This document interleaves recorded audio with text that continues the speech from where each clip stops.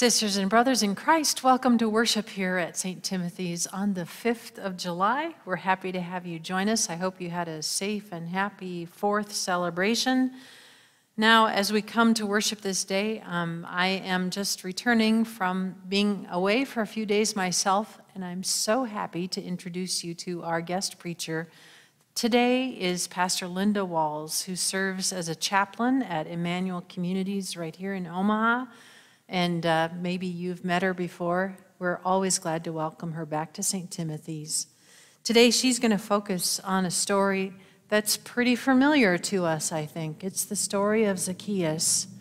So today, let's think about how God enters into our lives, comes into our spaces, and mindful of the ways that we have perhaps fallen short of welcoming our God. Let's together join in these words of confession. Gracious God, like Zacchaeus, we can be quick to prioritize the wrong things. To-do lists over family time, success over a relationship with you, wealth over generosity.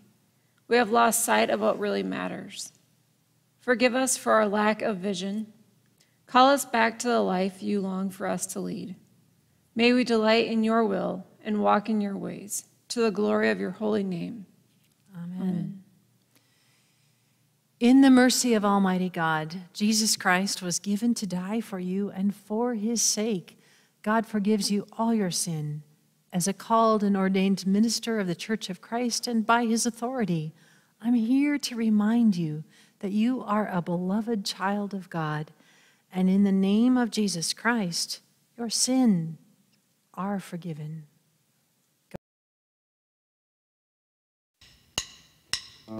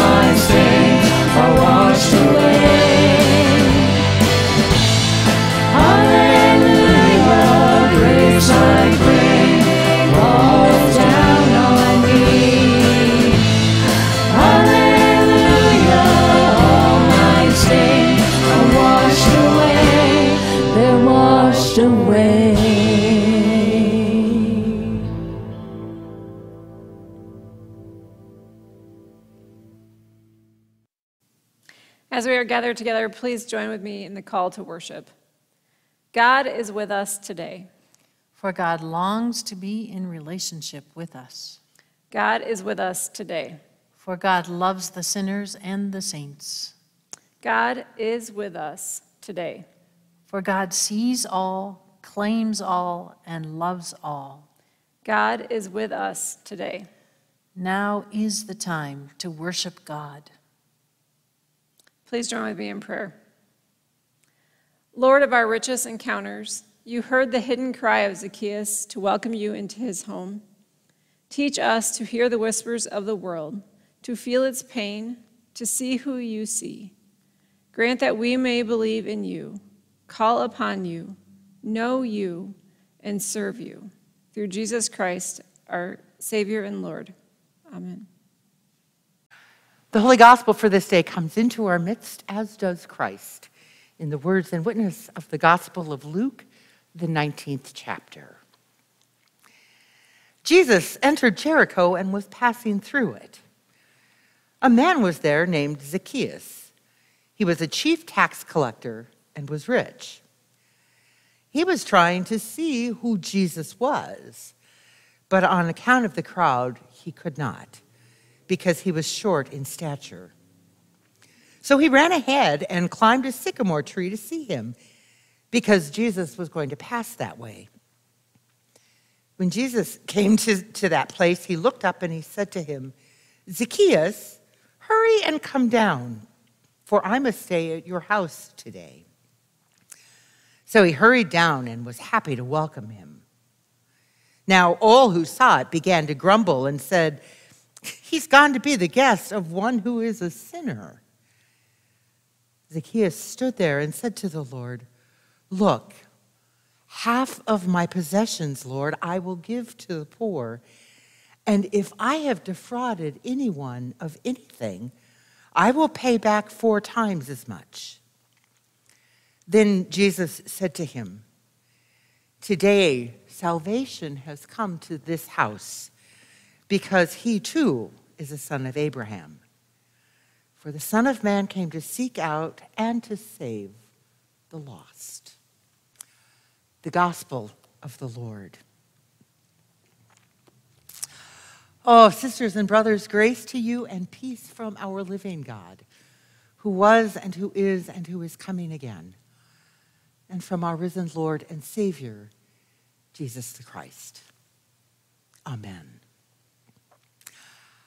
Unraveled. That's the theme around which you have been working these past several weeks. And I've been invited to unpack the Zacchaeus story in light of this theme. Now, as I was thinking about him this week, I found myself wanting to get to the unraveled parts of the story before I acknowledged the tangledness or the tangled mess of it. Because the truth is, this story ensnares me. I had an image of Zacchaeus as I began thinking about him this week. He was a tax collector, and like his contemporaries, I found little to commend him. I thought of him as they did. He got rich off of the backs of people he had exploited. He was a collaborator with Rome, a sworn enemy of Israel. And he was indeed, as the song says, a wee little man. That had nothing at all to do with his stature. It had everything to do with the steps he took to protect and enrich and ingratiate himself. I found myself caught up in the utter paradox of Zacchaeus' name. In Hebrew, the name Zacchaeus means righteous or pure or innocent. And he was none of those. It's not unlike someone whom we know who might be named Christian or Grace, and yet whose lives seem to be lived in ways opposite of what their names are supposed to mean. I identified with those who had been on the other side of what I saw as Zacchaeus' graft and profit and exploitation at their expense for the sake of an oppressor. At least, that's where I would like to have seen myself. But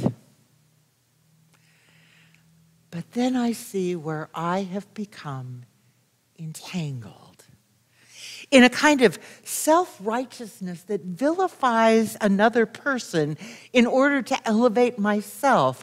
And in the process, I discover that I am left standing right alongside of that person I have vilified. Here's the mess. As soon as I point my fingers and begin to judge and begin to see myself as an imaginary victim of a story that is not mine, the relationships get all convoluted. I begin to put myself in one camp or another as though it is my right, and it isn't. As quickly as I rush to judge Zacchaeus, or more truthfully, his modern-day contemporaries who absolutely enrich themselves at the expense of others, well, my hypocrisy begins to show. Because I am forced to confess that I see some of Zacchaeus in me. I value some of the things that he valued. A little extra money in the checkbook or retirement account. A little cushion just in case. And in with the people in power. It is so much easier to dislike or judge Zacchaeus when we think he is different from us. He isn't. And I would dare say that that is also true for the people who were around him. If we can somehow other those who trouble us, it is much easier to judge them and condemn them and hate them. And yet in the process, we diminish all of humanity. It is a tangled mess. Our relationships with each other, we are so rarely interested in seeing the connections that exist between us because honestly, it is easier to see the barriers. It is expedient to other. Jesus doesn't let us go there. The paradox of Jesus is that he will not allow us to other each other. He unravels our relationships precisely because he calls us to see just how deeply we are connected to others, how intertwined and reflective our lives are. And if we are to see Jesus, as the crowds around him sought to do, and as Zacchaeus sought to do, we have to begin by recognizing that Jesus sees us, all of us. In these crazy days in which we are living, Jesus lays claim and extends his invitation to all those whom we would isolate and ostracize. It means that Jesus claims the mask wearers and the ones who refuse to wear them, although I tend to think he'd encourage us to wear them. Jesus absolutely and rightly stands with those who understand the particularity of the Black Lives Matter movement. But he will not disown those who resist or undermine it. Dang it, but Jesus embraces people all over the political spectrum, even if it is much to our chagrin.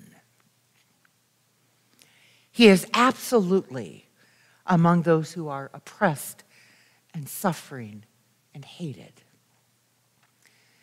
But he refuses to give up on the oppressor and the pain inflictor and the hater. Jesus' vision for this world unravels how we see it and live in it.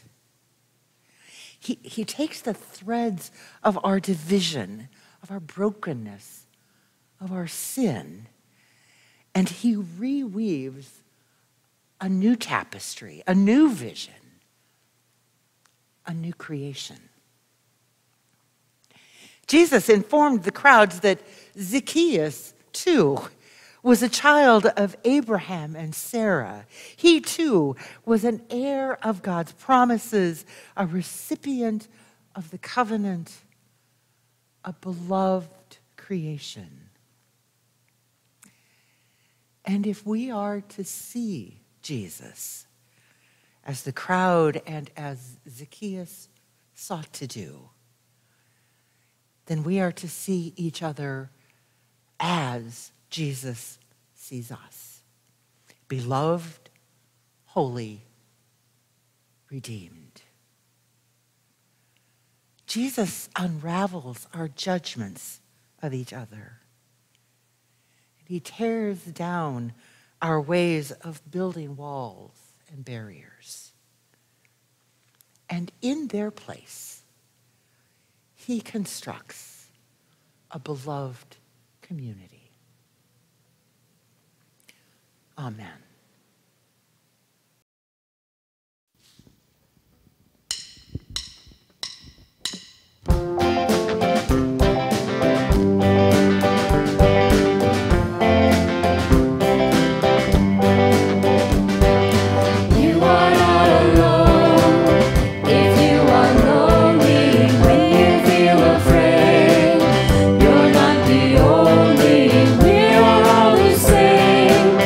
In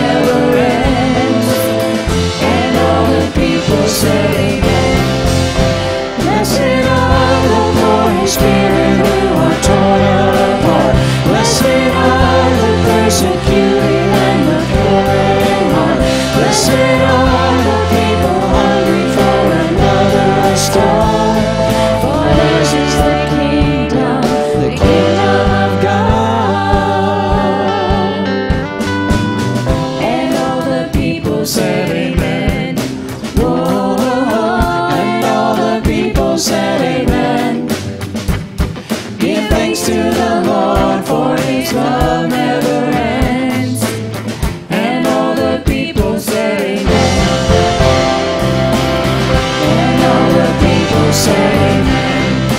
Oh, and all the people said amen.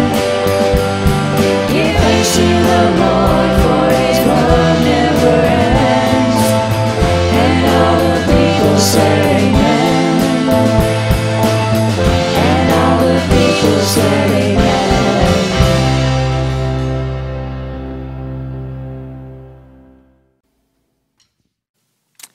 My friends, today I invite you to confess the faith we share using some images of what our unraveled moments mean and imagining how God is at work bringing healing and hope. I believe in God, who weaves us together in community, collecting our loose ends and turning them into belonging. I believe in the Holy Spirit, who hems us in before and behind, catching us when we fall and writing us into God's holy narrative. And I believe in Jesus Christ, who loved and claimed the people society had thrown out, refusing to disregard anyone as scrap. I believe God is woven into the fiber of our being and makes us worthy of love and belonging. I believe the fabric of my life is weak, that I need God's handiwork to make me anew. I believe that the church, like a quilt made of many fabrics, is designed to be a beautiful instrument of God's healing. And I believe that when life unravels, God is there to stitch my wounds together and to invite me to journey in this faith again. Amen. United with the saints of every time and place, let us now pray for the church, those in need, and all of God's creation.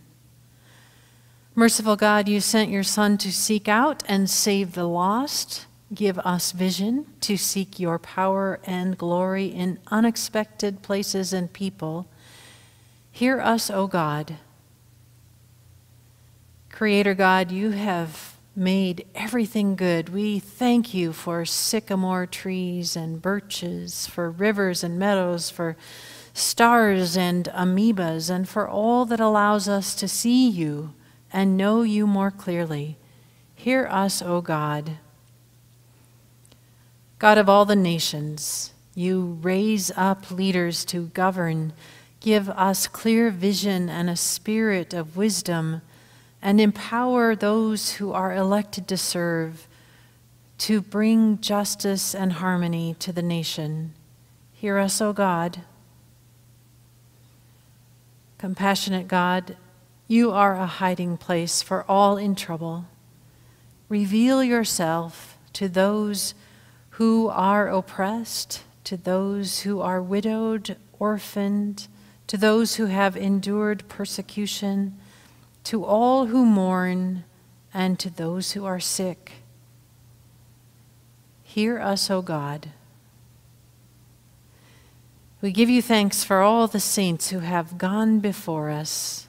Let their faithful witness renew us and set our hope on you, Christ Jesus our Lord. You taught us to pray together. Our Father, who art in heaven, hallowed be thy name. Thy kingdom come, thy will be done on earth as it is in heaven. Give us this day our daily bread, and forgive us our trespasses, as we forgive those who trespass against us. And lead us not into temptation, but deliver us from evil. For thine is the kingdom, and the power, and the glory, forever and ever. Amen. Jesus invites us to come from our own sycamore trees, to see him, and to see him in our neighbors. May he be where you are. May the Lord bless you and keep you. May the Lord's face shine on you and be gracious to you. May the Lord look on you with favor and grant you peace. Amen.